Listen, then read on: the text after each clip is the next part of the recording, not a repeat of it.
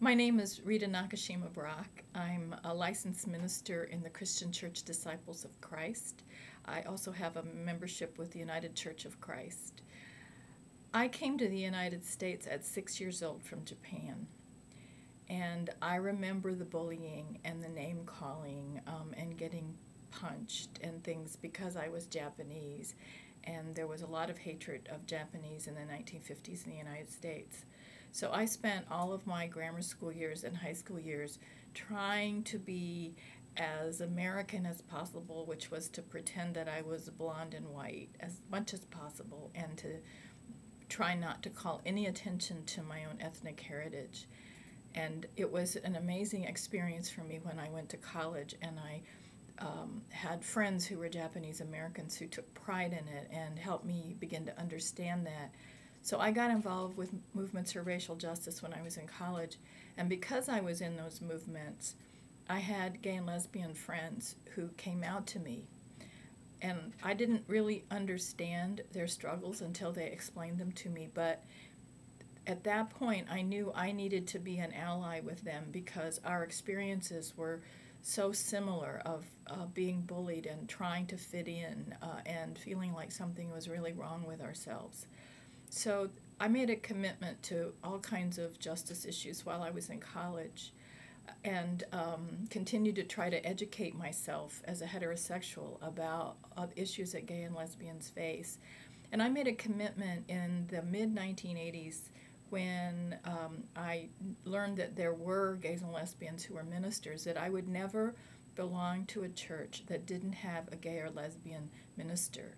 So the first church that I had a lesbian minister, the church didn't know it. I knew it because we knew each other well, and I never asked her, but I basically suspected it because of the friendships that she had. And eventually she did come out to the congregation, but by the time she did, she'd been such a good minister for so long that they sort of shrugged and said, "Oh, well, that's fine. That's how Maureen is." Mm-hmm.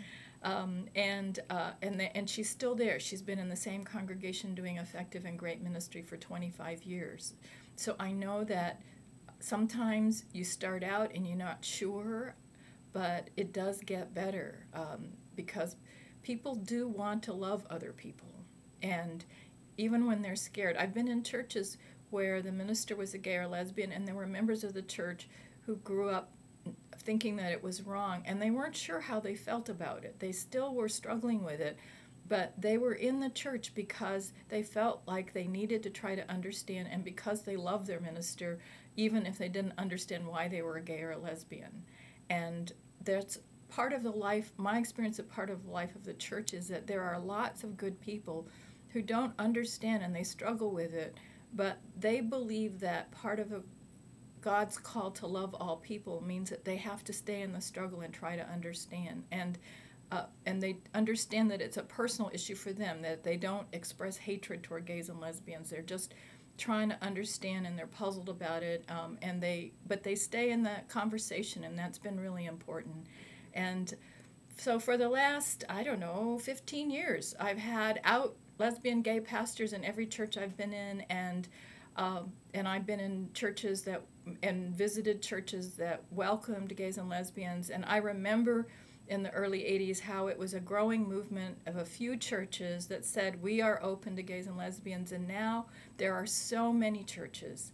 And you may live in a part of the country where churches are not open to gays and lesbians. But if you can survive and really believe in yourself and hang in there, you will find that there's a wider world where there are many people of faith, not just Christians, but many people of faith who understand that gays and lesbians are God's children and that we're all equal in the eyes of God and will reach out and love you just like they love everyone else. So it does get better. Don't give up.